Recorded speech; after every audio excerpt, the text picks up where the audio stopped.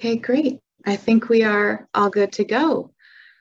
So like I said, I'll be moderating today. I'll be monitoring the chat as well. So please feel free to send your questions in there, as they come up, and we'll make sure those get answered.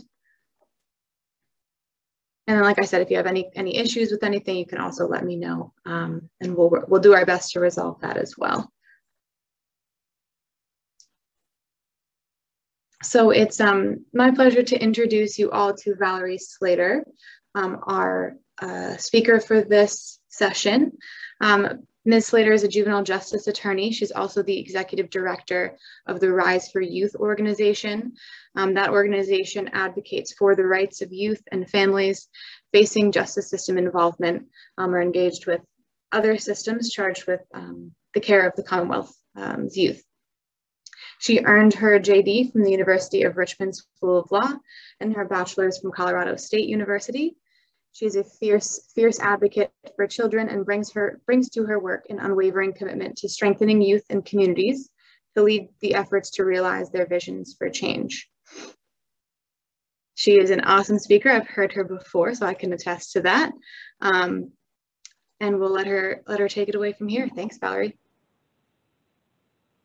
Thank you so very much, Jessica. I am honored to be here with you all today. My name, of course, is Valerie Slater, and I am really excited about this conversation that we're going to have today, talking about how can we address the school-to-prison pipeline and use a trauma-informed approach. I am going to queue up my presentation.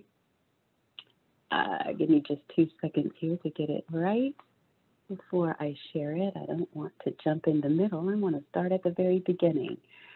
But yeah, I am super excited to be here with you all today. And I am excited that this conversation is focusing on the needs of children with disabilities, because too often they can fall through the cracks, and that's never okay.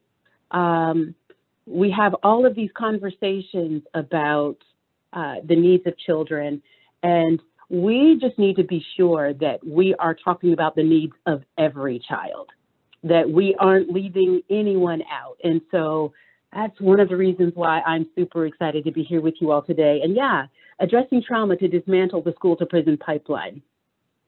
You've already heard who we are, but we are absolutely committed to making sure that communities are at the forefront of the conversations that we're having about the changes that we need to see, to make sure that their young folks are respected, that young folks have the opportunity to dream, and that they are indeed provided with everything they need to be successful.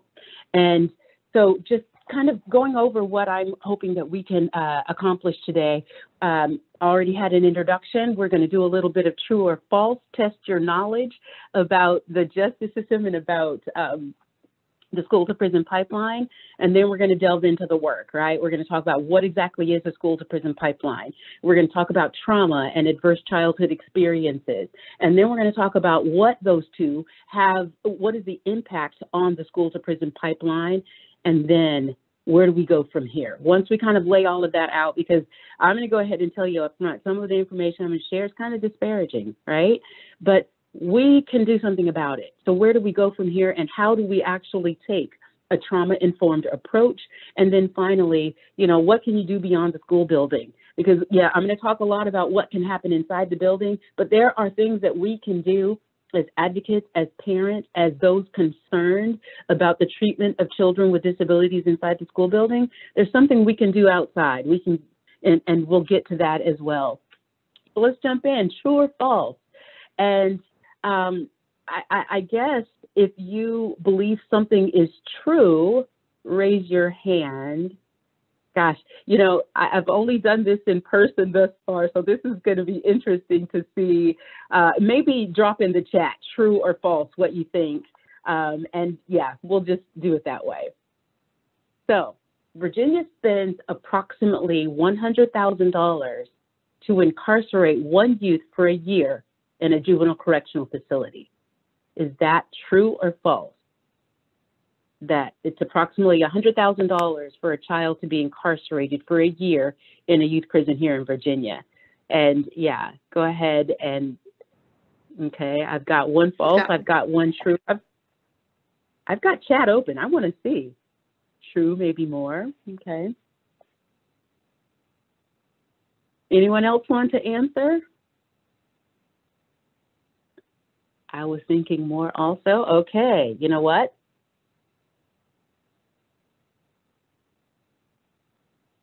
It's false. According to the 2020 DJJ Data Resource Guide, we spent more than twice that, almost 1.5 times more than that. We spent $242,000 a year to incarcerate one child in a juvenile correctional center here in Virginia. So the annual average per student spending in DJJ is greater than or equal to the state annual average per student spending on kids that are attending K through 12 in the general population. Is that true or false? Does DJJ spend as much or more than the state does for kids who are not incarcerated? What do y'all think? Okay. More. True. Okay. Okay.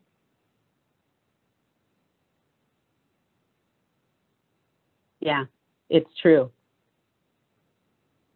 DJJ spends an average of $46,000 per student, whereas the state spends an average of $12,000 per student. I want you all to just kind of allow these statistics to sink in, right? That we spend over $242,000 a year to incarcerate a child, that the state spends $46,000 on education for an incarcerated youth and only $12,000 for a youth who is not incarcerated. So just kind of keep this information in your head as we talk. Let's see here. Exclusionary discipline is an effective tool that allows students to reset and then return to their educational setting better able to access learning. Is that true or false?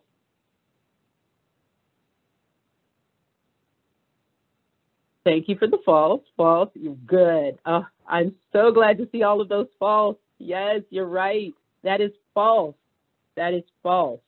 I have heard that before. That is actually, I'm quoting someone when I wrote that. So exclusionary discipline, it places students at a greater risk of experiencing a wide range of correlated educational, economic, and social problems, including avoiding school. Go figure, you put me out of school, I missed time, I'm now behind my peers, now I don't want to go back. Increased likelihood of dropping out, I don't want to go back because I'm behind all of my peers, might as well never go again. And involvement with the juvenile justice system. When kids aren't where they should be, which is in school, what are they doing? They're getting into things that more than likely they shouldn't be getting into. And so that, of course, can lead to their involvement in the justice system. So children who have experienced trauma may exhibit responses that resemble misbehavior in school. Is that true or false? Yeah. Yeah. Okay. That's right. Yeah. Trauma causes the prioritization of survival, and it can manifest as hypervigilance, hyperattuned, always being in fight or flight. That's a more everyday way to say that. Disassociation or emotionally shutting down when an experience or experiences are too much to process or deal with. So that kid who's just completely checked out in school, what's behind that perhaps. And then regular exposure to hostility increases the likelihood of children responding to real or perceived danger with violence, right?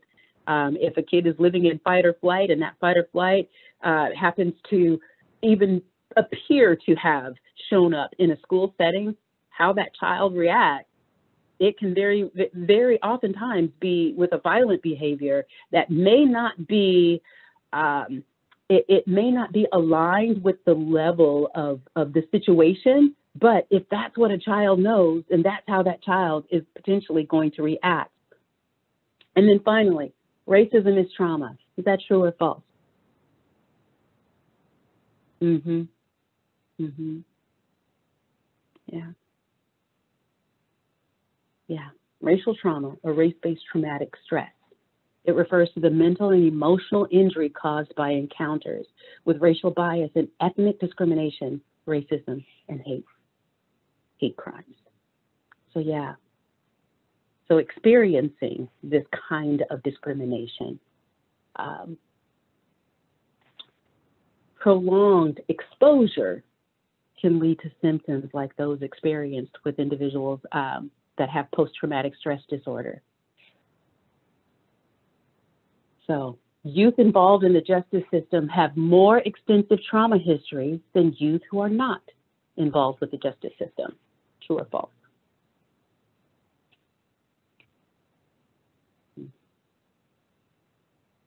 Yeah. That's true. So the U.S. Attorney General's Task Force on Child Exposure to Violence, they concluded that childhood trauma is associated with involvement in the justice system. So if indeed there's a direct correlation, we can then extrapolate from that indeed that is true. And then a profile of committed youth, an average of 64% that had been a victim of a physical assault, 15 bullied, and 13% have been victims of sexual assault.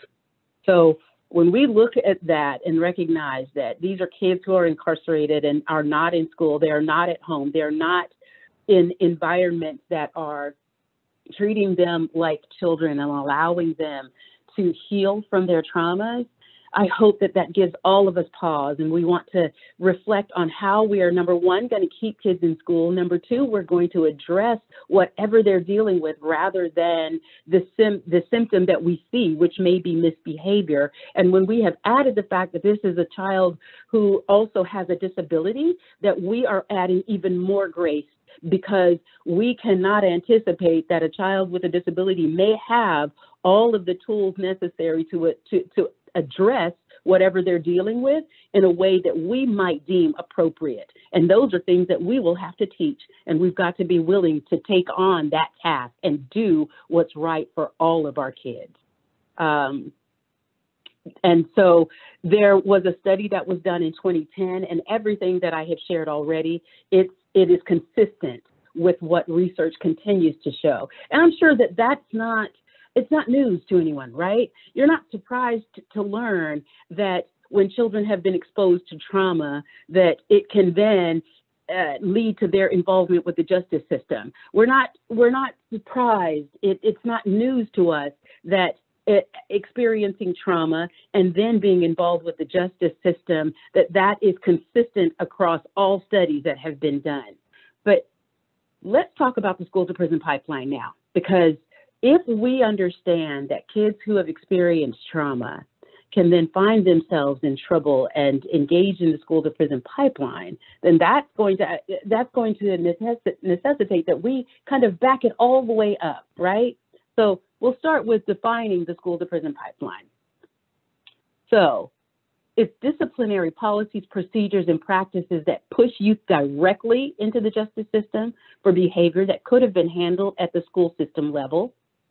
It's the increased likelihood of schools pushing kids out, which then increases dropout rates and then increases the rate of justice system involvement. But it is also the disproportionate incorrect categorization of certain students for special education services, and then that results in further targeting certain students, right? So if we are pushing kids directly into the system, we just didn't even pass go, didn't give them a chance. Or we're using exclusionary discipline that's pushing kids out, which in turn increases the likelihood that they'll drop out or that they'll be involved in the system.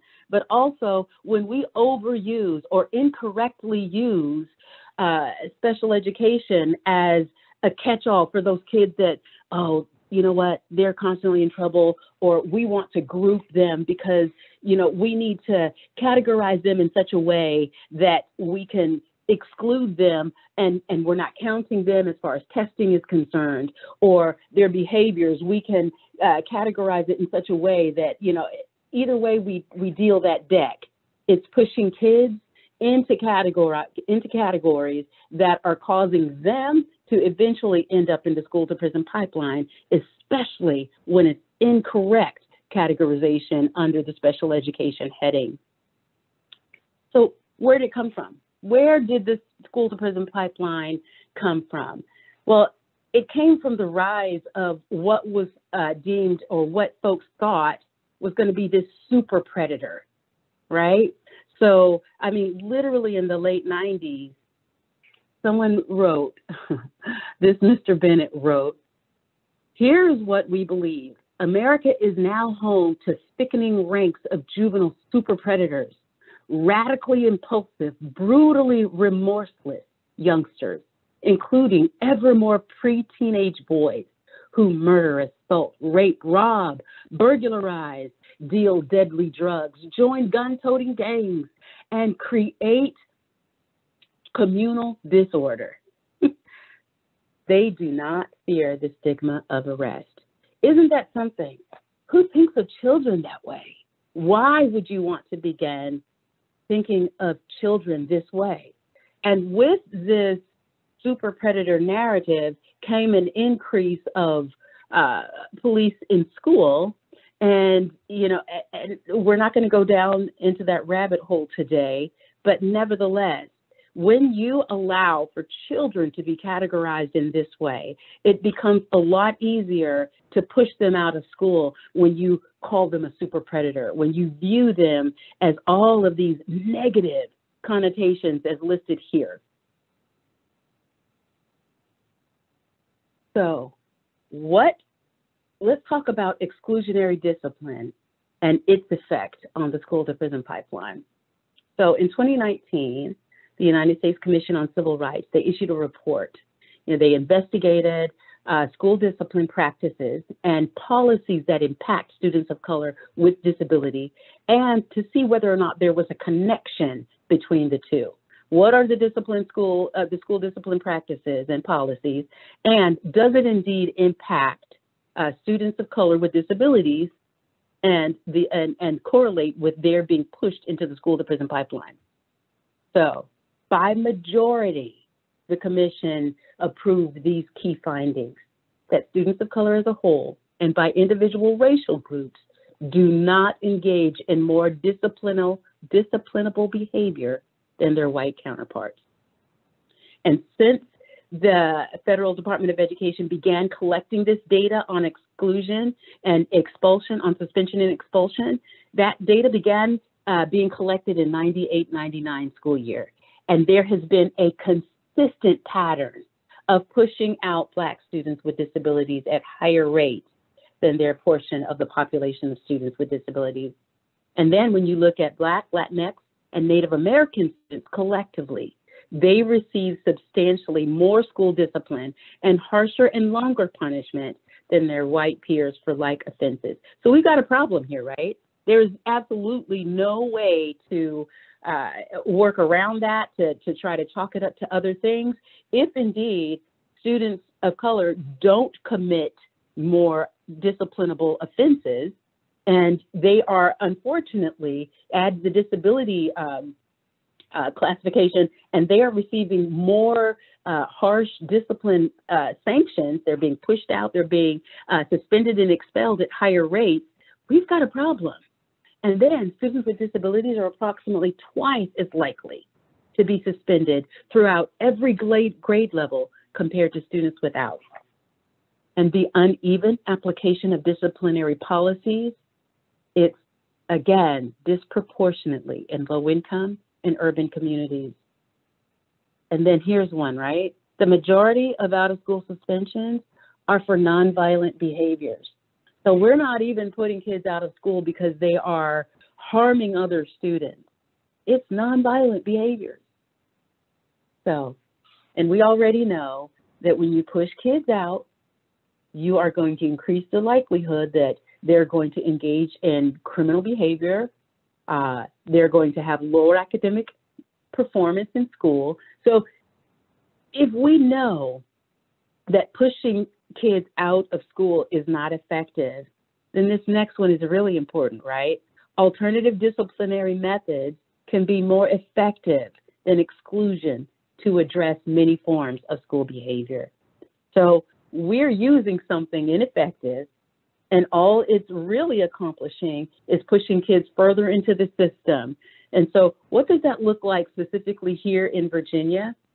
If Black youth only make up 21% of the young folks who are 15 to 17 years old in Virginia, why then are they 57% of the young people who are suspended and 49% who are referred to juvenile court by school authorities, and then 42% who are reported to juvenile intake officers, and 54% who are detained in local jails, and 72%, that number has gone down slightly. Now it is 68% of young people who are in the custody of DJJ.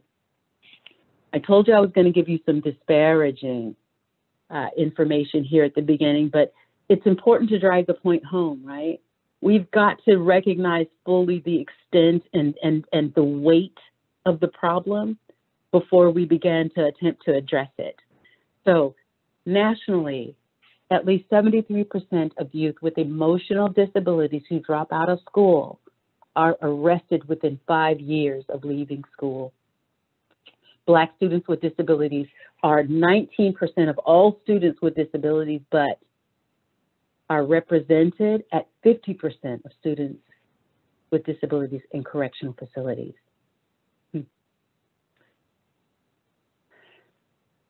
This study by the Council of State Governments, they found that being suspended or expelled made a student nearly 3 times more likely to have contact with the justice system. And that is after controlling for demographics and all of the characteristics like race and all of those things.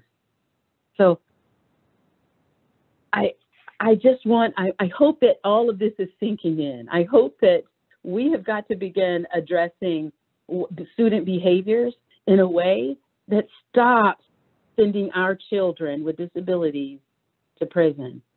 We've got to stop sending our students of color with disabilities to prison. Juvenile justice systems and adult prison populations suggest a strong relationship between disciplinary policies and the school to prison pipeline, because 70% of incarcerated individuals have not completed high school, and 75% of those under the age of 18 that are in adult prison haven't even completed the 10th grade. That's 75%. And then 70% of youth with disabilities have been identified as having a learning disability, and 33% have a reading level below the 4th grade. So even though the overall number of committed youth is going down, youth of color are still disproportionately confined in juvenile facilities, and they end up consistently with harsher sentences than their white peers, and they're longer. So here's something that I just want you all to consider this statement. As of 2001, 1 of every 3 Black boys born in that year can expect to go to prison in his lifetime, as could 1 of every 6 Latin youth, compared to 1 of every 17 white boys.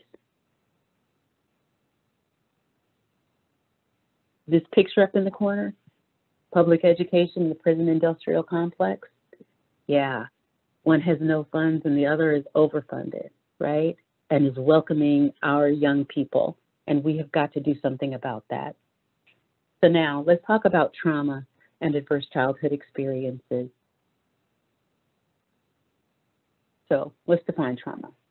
So it's an event or a series of events or a set of circumstances that's experienced by an individual as physically or emotionally harmful or life-threatening.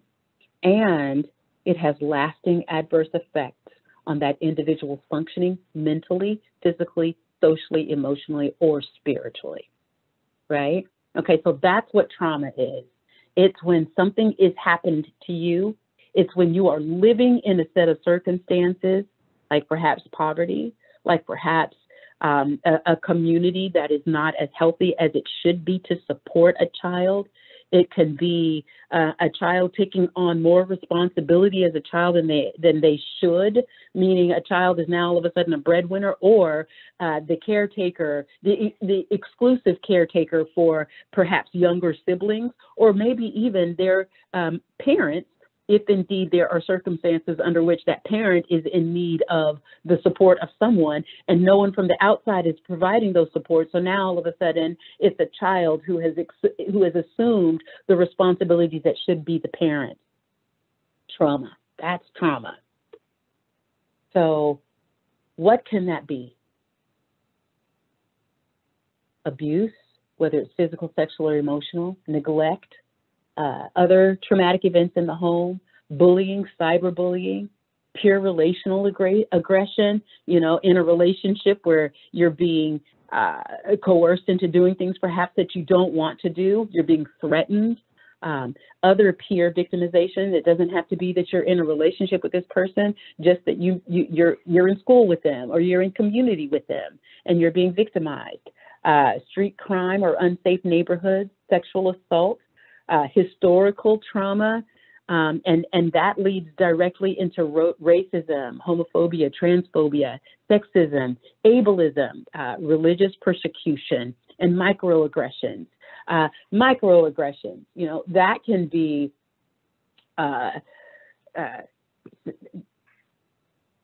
touching hair, right? Asking someone, is it all right if I touch your hair because it's so different than mine? Where are you really from? Where is that accent from? Oh, and you're attempting to answer that you're from the United States, and then someone continuing to press for a different heritage answer or response from you. Or macroaggression, just blatant bigoted statements, right? So research has also shown that entire Black communities suffer trauma after a police shooting. And I would take it a step further and say that entire communities suffer trauma after any shooting.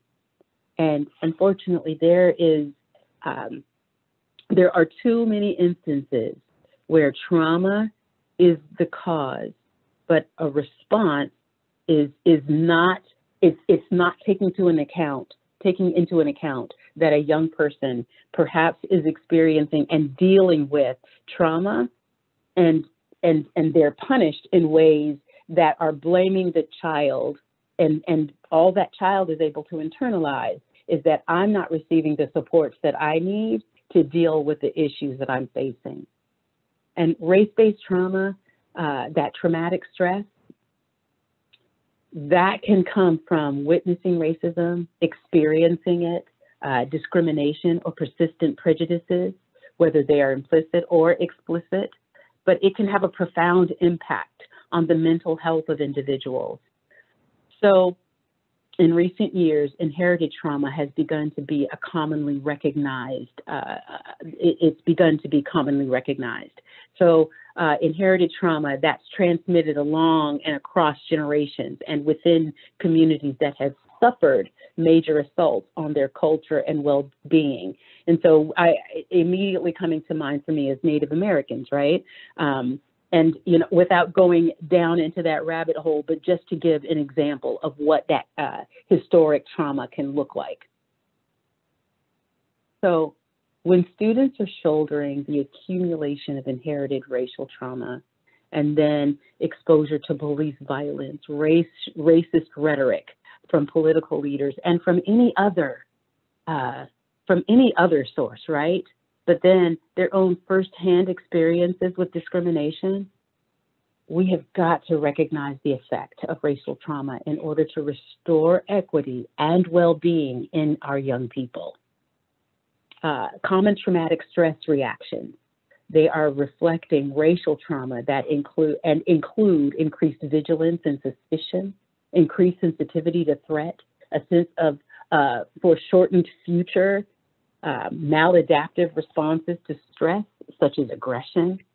And it's important and likely that students are aware of current events, but these are things that can be triggering for students of color. And here now, you know, students from of Middle Eastern descent and students with Asian descent are also under assault, right? And so we have got to be aware of what students are dealing with, the traumas that they are dealing with. So then when we are responding to how they act and react, if we are sensitive, then we can find ways to address behaviors that do not further inflict trauma on students. And, you know, I added this in because I think it's kind of just a very real life example, right? Amanda Gorman, we all recognize her as the poet laureate. She is the one that gave she read her poem at President Biden's inauguration. It says, a security guard tailed me on my walk home tonight. He demanded if I lived in my building because he said, you look suspicious. I showed my keys and buzzed myself into my building, and he left no apology. This is the reality of Black girls. One day you're called an icon, the next day a threat. And we can't forget the pandemic. We have kids who are hypervigilant, afraid of this thing that they can't see, but that's having a very real impact on them, on their community, on even their access to education. And now back in the school building, and the hypervigilant, oh, someone's someone has been infected. We're out for a week. We're back in. We've got to consider all of these different traumas that our young people are experiencing. And I want you to know that everyone is going to get a copy of this presentation. I'm not going to attempt to read all of these things, but there is an impact, and it is going to manifest in the school building. And students with disabilities are going to also exhibit behaviors that are truly responses to trauma. And we cannot be quick. We cannot allow our school divisions to be quick to push our students out of the school setting. We've got to make sure that instead we are giving them the opportunity to stay in school, deal with the things that are pressing on them in ways that are going to give them more in their toolkit. So adverse childhood experiences, the difference, right, between trauma and an adverse childhood experience, that adverse childhood experience is going to happen to someone who is, first of all, 0 to 17 years old. Childhood, you know, if we have defined childhood as under 18, then that is the age group, right? And then the negative impact is it's lasting. It continues to reverberate on their health and on their well-being. And this is a list of, but it's not an all-inclusive, you know, but nevertheless, these are some of the ways, some of the things that are causing ACEs in our children. And so there are 3 types of ACEs. There are abuse, neglect, and household dysfunction. And an ACE must fit within one of those 3 categories. It's either abuse, neglect, or household dysfunction. And abuse can be physical, emotional, or sexual. Neglect, physical or emotional. And in that household dysfunction, so what's going on? Is the child being abused in the home? Is there perhaps a divorce that's having a lasting effect? Is there substance abuse? Are there incarcerated parents, or has that child or a sibling been impacted by incarceration? Mental health, and so a mother that's also being treated violently, right? So watching a parent being mistreated can have an incredibly negative effect on a child. And so again, what's the difference, right? ACEs, there are 10 different types of adversity or experiences in a child's life in these 3 categories. And these experiences can fit into these clear ACE categories. But each individual child's response to an adversity may differ, right? but trauma is just one potential response to adversity. It's when a child perceives this adversity is extremely harmful or life-threatening. So, you know, to live in a constant state of negative things happening to you, those are ACEs, right? If they fit into one of those 10 categories or one of those 10 experiences. Whereas trauma, this was extremely harmful, whatever this adversity was, extremely harmful or life-threatening or threatening. And so that's triggering that fight or flight, and kids can stay in that space. So now, trauma, ACEs, and school to prison pipeline. Well, how do they correlate, right? How do they interplay on each other? Well, students with 3 or more ACEs are 2.5 times more likely to fail a grade. And students with 3 or more are significantly more likely to be unable to perform at grade level and be labeled as special education, to be suspended, to be expelled, or to drop out of school. So now, thinking back to all of those statistics that I gave you about kids involved in the justice system or being pushed out of school and ending up in the justice system or being pushed directly in, and now finding out that students with 3 or more ACEs and the significant likelihood that they potentially are going to end up either dropping out, being expelled, being labeled as special education, or performing below their grade level. And then students not reading proficiently by 3rd grade are 4 times more likely to fail to graduate from high school. So we have a convergence now of all of these things, right? We've got kids who are experiencing trauma, experiencing ACEs. It's manifesting in these ways that these students aren't able to perform perhaps, and rather than addressing those needs, kids are getting pushed out of school or pushed directly into the justice system. In fiscal year 2020, more than 70% of the youth who were committed to the Department of Juvenile Justice in Virginia were prescribed psychotropic medication at some point in their lives. 32.1% have current or newly prescribed psychotropic medications at the time they were admitted, and more than 73% of youth appear to have significant symptoms of a mental health disorder at the time of their admission. And here's the kicker, right? 94.9% of committed youth appear to have significant symptoms of ADHD, conduct disorder, oppositional defiance disorder, or substance use disorder. We have a problem. We have a problem with locking up children who have experienced traumas, who are dealing with ACEs, who have some form, who are unfortunately have some form of a disability, and none of it has been addressed appropriately before they end up in the justice system and incarcerated. And realize that this group of children that we're talking about here, these are the kids that have gone all the way to the deepest end. These are the kids that are at Bon Air Juvenile Correctional Center. These are the kids who are in CPPs or community placement programs. These are the children that we're talking about here when we say 94.9% of committed youth. This isn't the kid that just ended up in a little bit of trouble and is now on probation. No, no, no. 94.9% of the committed youth, the youth that have gone to the deepest possible end of the justice system, have significant symptoms of one of these disorders. And again, can we revisit what that means? If Black youth are only 21%, 15 to 17 years, we selected that age group when we did this report because if we are looking at the majority of the young people that find themselves incarcerated, that's that target age number, that's that age group. But if Black youth only make up 21%, but then when we get all the way to the bottom, there's 72% of the young people who are in the custody of DJJ.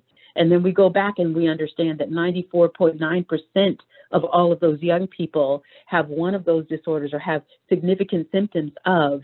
We are locking up children of color with disabilities, and we've got to stop it. So, and so you know, I added this slide because I want you all to also understand that even during COVID, when we are releasing more children, fewer kids are getting locked up, but also youth are being released. But by May 2020, detention centers were releasing white youth at a 17% higher rate than Black youth. And Virginia is included in this study that was done by Annie Casey. So again, I have given some very stark statistics, right? I mean, lots of bad news, if you will. But where do we go from here? How do we take a trauma-informed approach? We've got to improve education. And improving education isn't just making sure that every school is receiving all of the educational resources, although we must do that. But we've got to treat children like children. We've got to get rid of all of the zero tolerance policies and stop referring kids to court for minor offenses. It's awesome that we no longer have disorderly conduct in schools, but we've just got to get into the habit of making sure that children are treated as children within the school building and that we are addressing their needs there. And all of these things, right? Enforcing laws equitably, regardless of race, and eliminating racial-based policing and incarceration, and then economic equity in every space. Taking a trauma-informed approach, it's so critical. And I'm going to leave this for you all to see later because I want to get through. I feel like I'm running out of time and there's still so much that I want to cover. But what are the principles of a trauma-informed approach? We're looking for safety, trustworthiness and transparency, peer support, collaboration and mutuality, empowerment, voice and choice, cultural, historical, and gender issues are also considered. So this is basically the blueprint, right? We want to make sure that, yes, we're keeping everyone safe, but we are creating spaces where young people can trust. They can trust every adult. And there aren't things happening that the young people don't find out that are sprung on them later. Young people are given the opportunity to support each other. There's collaboration and mutuality. We are inviting family in to be a part of the support, right? And we are empowering young people to use their voice and to make their own choices. And it's being done with special attention being placed on cultural, historical, and gender issues. So 70% of adults have experienced a traumatic event in their lives, according to the National Council of Behavioral Health. So that means that more than 223 million people are living with the effects of trauma. And despite those numbers, there's very little understanding of the importance of the impact of trauma. So what made trauma survivors? What does that look like in the school setting? It can look like irritability, refusing to participate, kids wanting to sleep, not being able to focus, difficulty memorizing information, a lack of interest, nervous system on high alert. Again, that staying in fight or flight. And we've got to remember that the vast majority of kids in the juvenile justice system, they're survivors of trauma, and they have endured years of toxic stress. So almost everyone who has committed violence has also survived it. So we've got to change the way we look at a problem, right? So rather than saying someone is defiant, perhaps they're traumatized. Rather than saying someone is non-compliant, perhaps it's a student who is overwhelmed.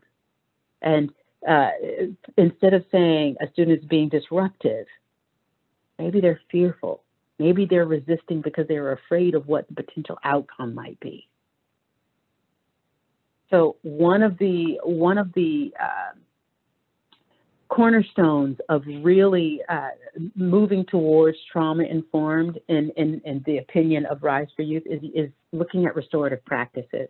And the 5 key principles of restorative justice is that we focus on the harms and the consequence needed for the victim to feel for the victim as well as the community and the offender. but we're ultimately looking to make sure that the person who has experienced the harm can be made whole, addressing the obligations that arise from a harm that has been committed, using inclusive and collaborative processes, involving those with a legitimate stake in the situation, not just the person who caused the harm and the person who was harmed, but when a harm is committed in a school setting, there are others who are impacted. And so making sure that those with a legitimate stake can be a part of making sure that whatever that harm was, that not only is it put right, but that it doesn't happen again. And it's important also to recognize what restorative justice is not. It's not about forgiveness, or primarily it's not about forgiveness and reconciliation. It's not mediation. It's not a program or blueprint. There's not a one-size-fits-all, which is why I prefer to say restorative practices. And it's not primarily intended for comparatively minor offenses or first-time offenders, because it's been used across the state, across many countries to address all kinds of harms. And it's not new, and it's not a North American development. So I want to play this short clip for you all, and it's going to describe what exactly is restorative justice.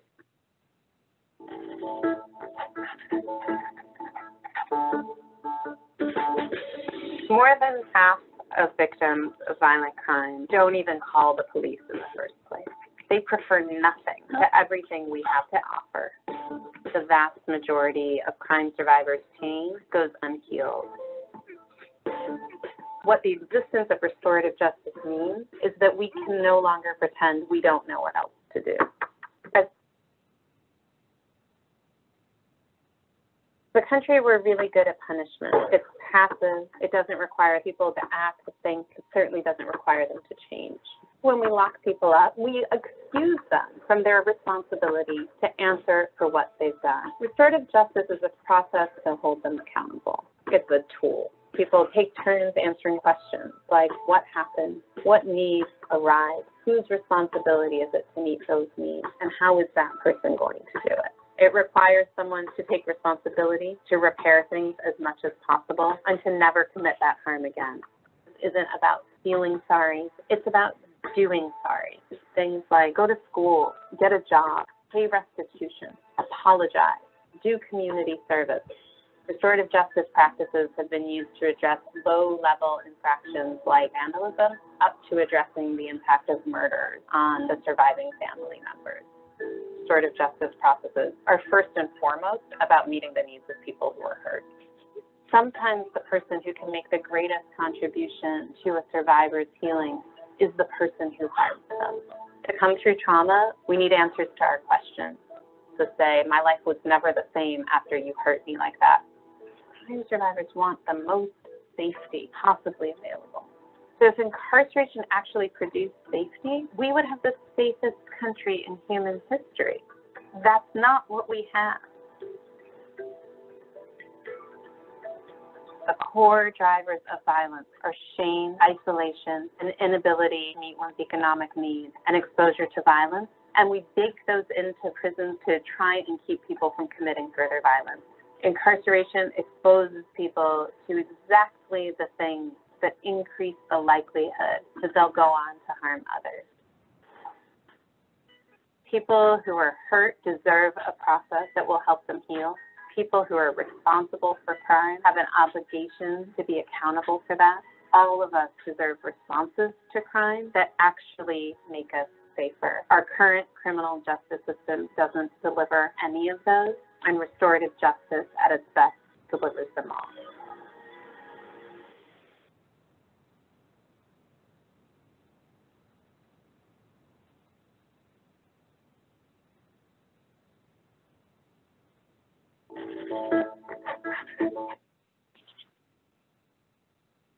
Okay, it's not letting me out. Let me out. There we go.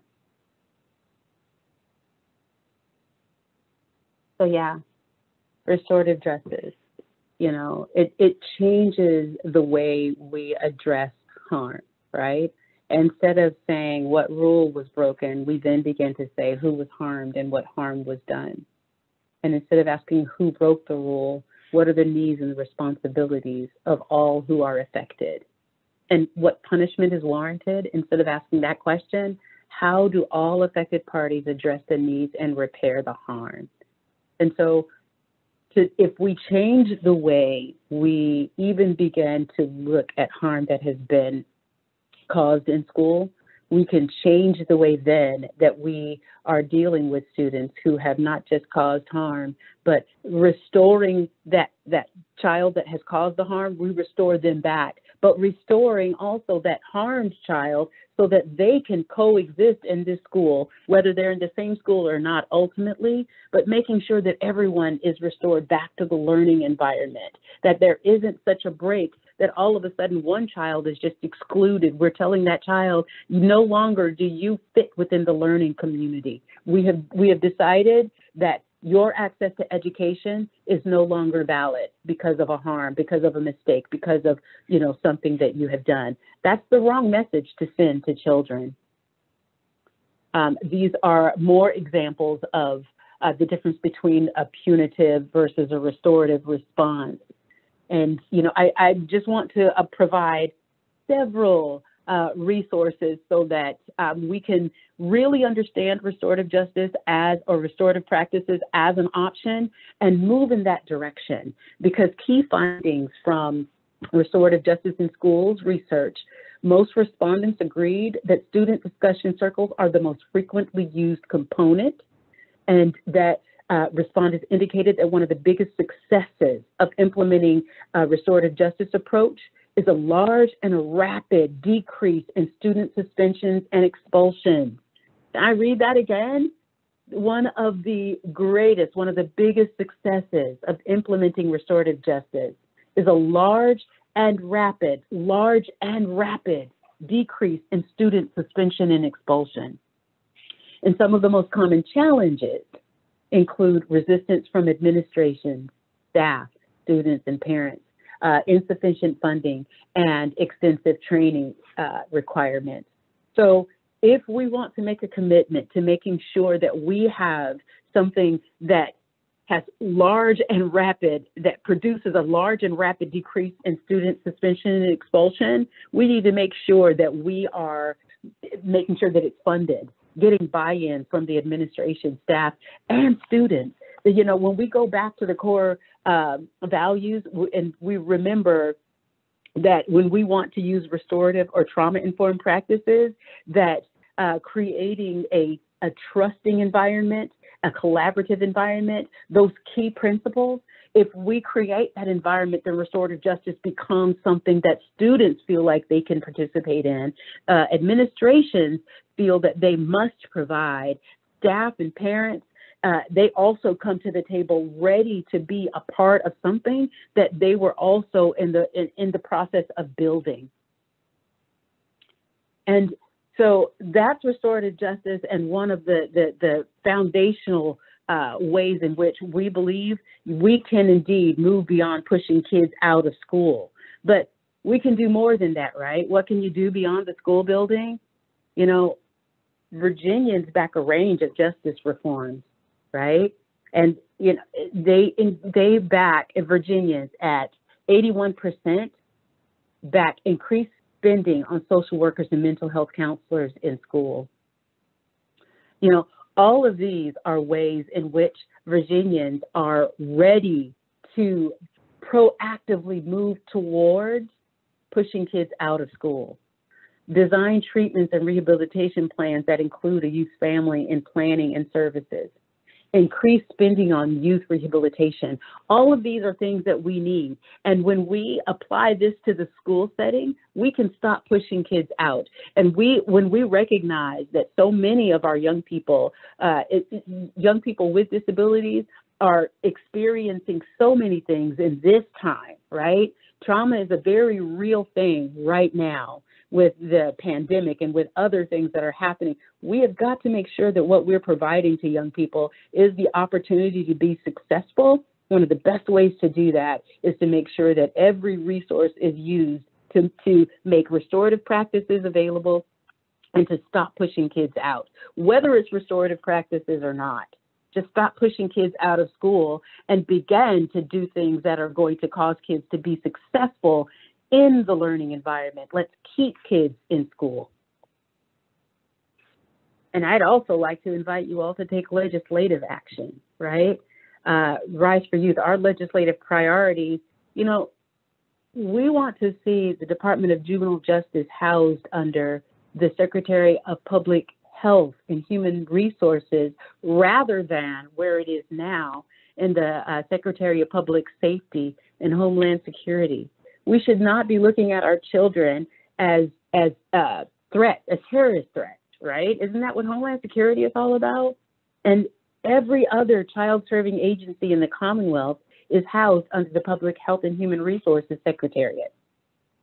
So why wouldn't we place the agency that is tasked with providing the greatest support to young people? Why wouldn't we place it where every other child-serving agency is? I had the pleasure of presenting to the Advisory Council on Juvenile Justice Programming, and I shared with them this particular legislative priority. And some of the agencies were there, and they were like, you know, it would make collaboration so much easier. Because right now, whenever the Department of Juvenile Justice is in need of some of our services, it's difficult because we're under different secretaries. And so I hope you will all join in the fight to move the Department of Juvenile Justice, because we want to make sure that we keep kids in school, but those that aren't, those that are not successful, those that end up in the system, we've got to make sure that we are providing the greatest opportunity for them to be successful as well. We are also looking to eliminate all fines and fees associated with youth in the juvenile justice system. I wonder how many of you recognize that or are aware that it costs more to end up in court in poor and community of color, under-resourced community and a community of color than it does than in a more affluent community. So when you go to the more impoverished areas of Virginia, it costs more to go to court. Isn't that something? That we have allowed our system to be so biased in the way that it treats individuals, that it literally, folks are charged more. And then when we look at the kids who end up in the justice system, disproportionately, they again are coming from communities that are lacking in economic mobility. You know, there are so many lacks in the communities that incarcerate the most youth. And then to find out that it also costs more for those families, then we need to get rid of that system of charging folks for their justice system involvement and begin to deal equitably with every child. We also want to expand the use of credible messengers into schools, because these are individuals who have made mistakes and found their way back to their communities and are ready to give back. We need to make sure that we are using every resource available to us to support young people. Others that I think are really important, prohibit police from lying to youth during interrogation. We want to eliminate that practice. And then require youth be provided legal counsel before they are interrogated. Those are pieces of legislation that I hope you'll support us in all of them. But these are particular pieces that can have a positive impact on young people as they are finding their way through a system, but hopefully we'll be able to keep them out of the system altogether. So I would like to thank you all for granting me this opportunity to share. And now I would love to entertain any questions.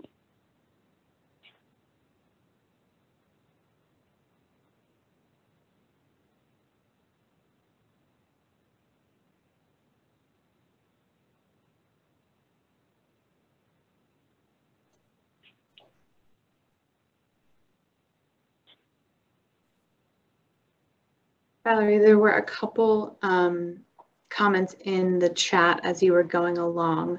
if you want to take a look at those while people kind of come up with some questions. I know Jason Gray mentioned when you were talking about, you know, some of the solutions, maybe SRO training. So I'm not sure if you have any specific thoughts or comments on that.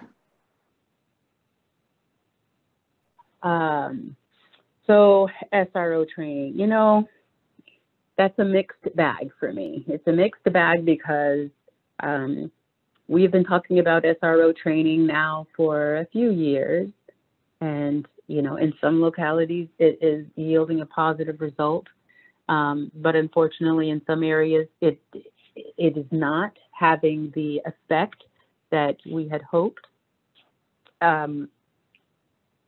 It's actually our hope that we will, along with training, that we will begin to give some of the responsibilities that have landed on SROs back to the school division with the support of community partners that want to come in and be supports for schools.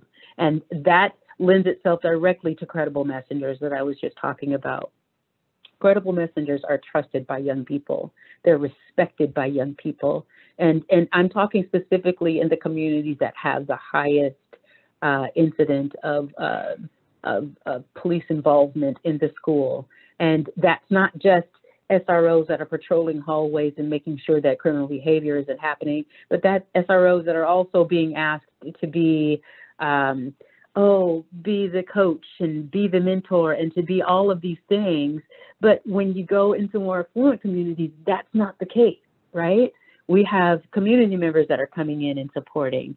And if we recognize that there are challenges unique to some communities, then we meet those challenges with those best suited to address them, right? And so if indeed it is a high crime community, right, it's a community with a high incidence of crime. And that is not, it is in no way to disparage a particular community. It is to recognize just the reality of that community. Then you want to look to the credible messengers, those who have found themselves tangled in the system, have gone perhaps even away to prison, but now are back and have rehabilitated their lives and are wanting to expend their resources, their time, their energy to support young people, to keep them out of trouble, to keep them from going down those same paths. Why would we block them from coming in, providing that support? I'm going to tell you, when we are out in the community working in some of the communities that we serve, because we do indeed target the communities with the highest incidence of crime. We absolutely do. But when we are out, we are talking to the young folks, and, you know, and we have credible messengers that are working with us, and the respect is real. And so if we know what these individuals have to offer, why would we not use that resource when it can yield such a positive result? And our hope is that credible messengers would receive paraeducator training so that they can be in a classroom and help and support, that they are receiving even the same training that the residential persons at Bon Air would receive, so that they know how to de-escalate situations and know how to interact, and that they would also receive restorative practices training. And so now you've got this individual with all of these key trainings who is able to be a liaison, if necessary, to a child accessing that social worker or that counselor. Because in particular communities, in some communities, that counselor isn't looked at as that trusted individual. You don't know my life, you don't know my story, you're somebody who, you know, you went to your college and now here you are with your do-gooder hat on thinking you're going to have an impact on my life. And so kids are just pushing them away before they even have an opportunity to find out what potentially they have to offer. Imagine that we have these liaisons that are able to create a pathway to that extra resource that some youth are not accessing at this point. So we believe that we need to reduce the reliance on school resource officers, allow them to keep schools safe. That's what they are hired to do, right? That's what they're brought into the school environment to do. But does that have to mean as much as we have put on their plate right now? We say we think not. It's time to roll back some of those responsibilities, give them to community members, give them to others who are willing to support, who have been trained and who have the expertise that even, there are few that have the expertise that a credible messenger would, as it relates to the challenges of community, the things that youth are facing, and how to help them walk it back to a positive place. And so that's, gosh, kind of a winded answer, but how we feel about school resource officers and the reliance on them. Let's see. Yeah. I am looking at the statement. I believe this is from, let me see. Yes, Jason Gray, numerous JLARC reports identified deficiencies and over-referral to DDJ. You're absolutely right. And the Department of Juvenile Justice right now is under study. I hope y'all know. JLARC is studying the Department of Juvenile Justice right now. And if you go to their website, there is a survey that any family that has a young person that has been involved with the DJJ, from just being referred to a CSU, a court services unit, to all the way up to being incarcerated. But anywhere along that spectrum, any family that has had any involvement, they're asking for your input. They need to hear from you, because the worst thing possible as they are doing this study is for the agency to reflect on itself. We need the community that has had involvement to be the loudest voice to talk about what that involvement has been like for them. And so I encourage you, for each of you that may know someone, please get the link to that study, send it, have the family members, have the young folks that have been involved, have them all take this study, so that indeed it will be a thorough review of the system and not just, again, like I said, the agency reviewing itself. And again, you're right. The worst at it, Virginia was the worst at referring students with disabilities. And you're right, it also continues. But how do we stop it? That means that we're going to have to get engaged. We're going to have to be looking at every space that any way, just like taking this survey, that you are able to, being a part of the advocacy that's going to happen for the 2022 session. Also, be a part of your school. Know what's going on in your school. If you know of particular policies or practices that are happening that are not effective, did you know that anyone can put forward a changed policy for your school board? Did you know that? Anyone can do it. I would suggest that you do a little research and understand who the players are, and don't step on anyone's toes. But nevertheless, get other concerned parents together, and whether those are parents that have students who have disabilities or not, I would encourage you to gather all of the parents, right? As many as are willing to be a part of making sure that every student is treated appropriately in school. That's who should be a part of who you are networking with to make change happen. You're running it by all of these parents to make sure, you know what, I saw this particular policy and I know in practice it's having this negative effect. I was thinking about submitting an amendment to this particular policy, but I wanted to run it by a few folks so that I could hear feedback on how it potentially would impact. What would be the impact of this change before you submit it? Do you have trusted members of the school board that would be willing to be a part of that process? Those that are sympathetic to positive change and making sure that equity rules the day. Those are the folks that you want to make sure are taking a look at what you potentially are going to put forward, because ultimately power is either money or people. And when people in mass are moving as one, it can be even more powerful than money as it relates to what we're talking about today. So remember that. Please always remember, power, it's people and it's money. Amass as many as you can to make the change that you need. And I would encourage you to reach out to me as well, because I'm always down to help make positive change happen. I kind of got stuck there. Let's see, I'm going to go to the bottom now. Yeah, definitely more funding is needed, April.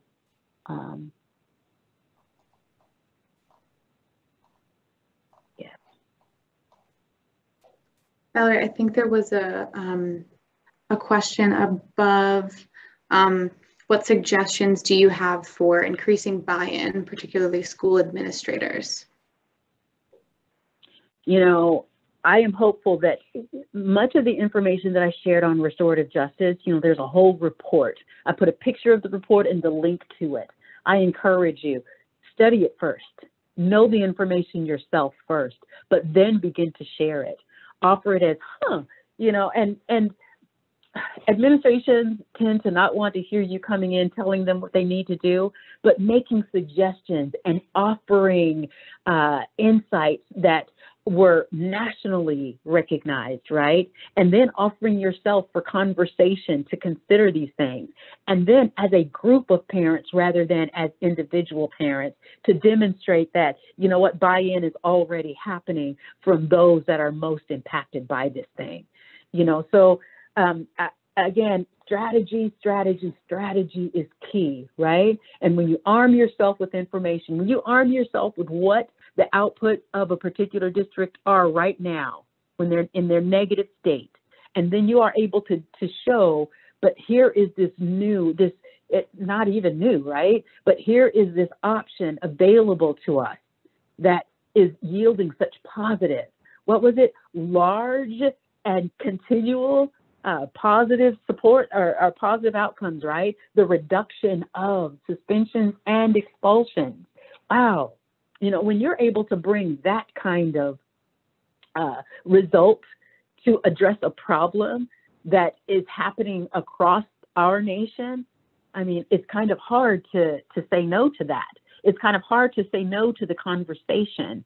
And, you know, we are working to kind of get some of these things codified. Not that every school division has got to use restorative practices, but looking for the ways to ensure that the least, what is available is the least amount is punitive in nature towards children. We have got to reduce punitive reactions to children. And if we've already recognized that in the worst, you know, in the juvenile justice system, why can't we get there in schools? We must get there in schools.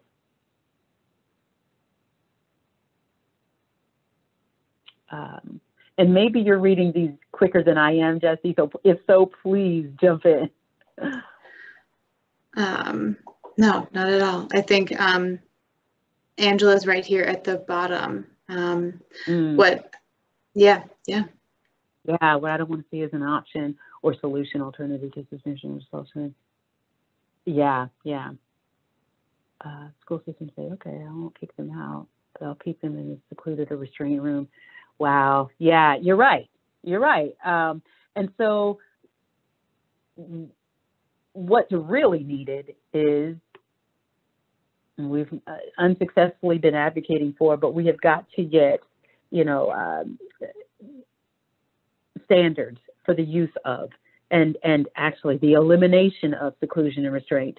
I'm sorry, I'm still reading here. Exclusion and restraint is part of the school division pipeline conversation. Seclusion and restraint cause trauma as well as it's being recognized. Yes. Okay. I just finished reading what you shared. Yes. Seclusion and restraint are being recognized.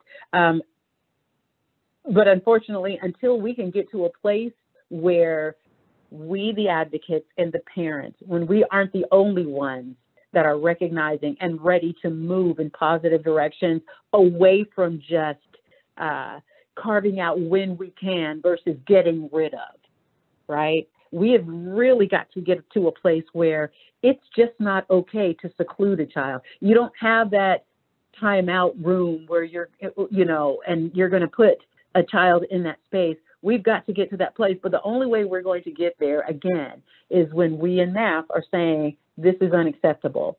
Every time I read the next iteration of, oh, you know, these are the policies around the use of, I groan inside, because what that basically means is we're going to keep on And, you know, and ultimately we've created these loopholes for us to continue to use something that is causing harm to kids, is what I hear when I read the new iterations. And so, again, like I said, my contact information is on the slide, and I'm hoping that you will reach out if you are indeed moving in the direction to end the use of seclusion and restraint. Rise for Youth wants to be on board and helping to make that happen.